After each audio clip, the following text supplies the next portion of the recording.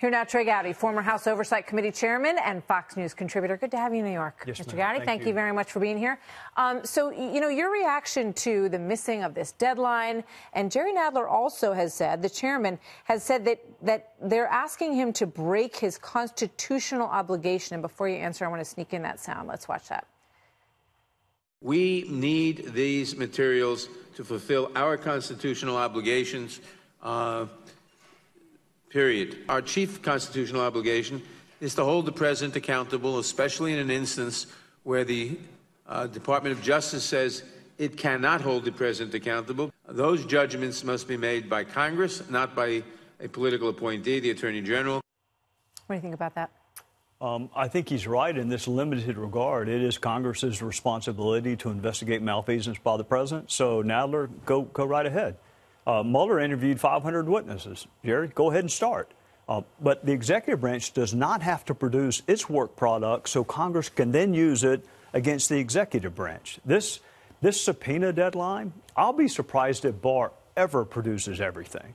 And they can go to court, but they will lose in court. What you saw today is for a public consumption. It's a communications war. It's not a constitutional war. That's clear. The executive branch does not have to comply with arbitrary deadlines set by a co-equal branch. All right. So tonight, one of the big questions has been whether or not the letter that we saw from Attorney General Barr accurately represented the principal conclusions in the Mueller report.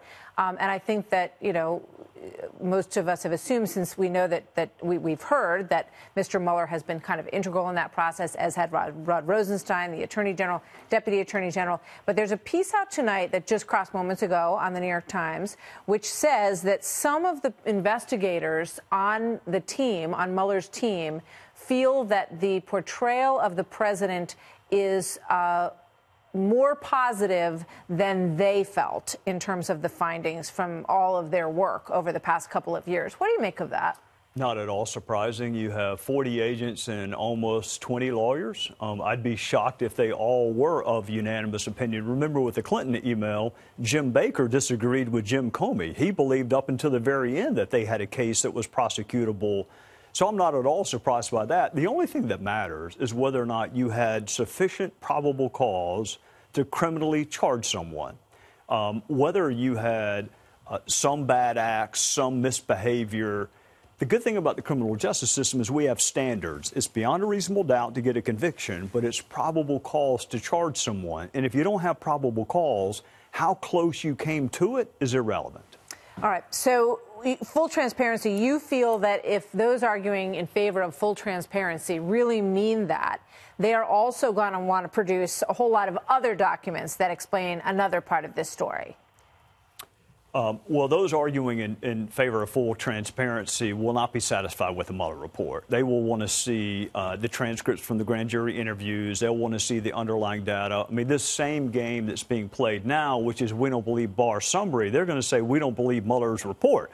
We want to read these witness interviews for ourselves.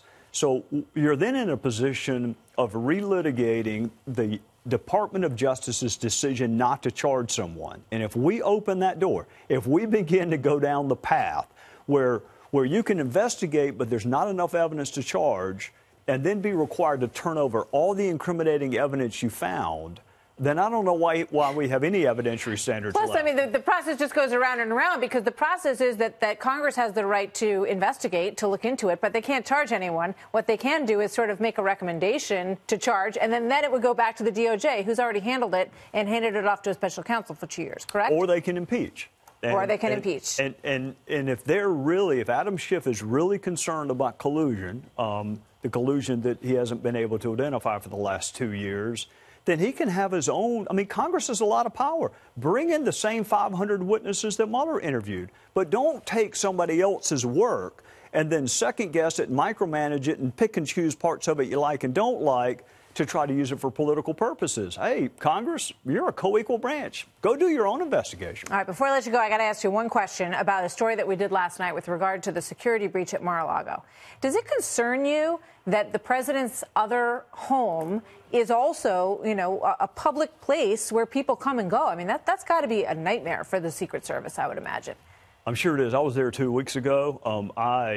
in the interest of full disclosure, am a huge fan of law enforcement. I thought they did a phenomenal job. It's really hard when you have a president who likes to interact with people to keep him safe. I was stunned at how tight the security was when I was there. And in terms of secrets staying there, no one has reported how badly Lindsey Graham and Mick Mulvaney lost in golf to being the president. So that secret has remained. I think you heard it here first, though, tonight, folks. Lindsey Graham and Mick Mulvaney will be giving you a call after this. Thank you very much, Trey Gowdy. Good to see you tonight. Yes, ma'am.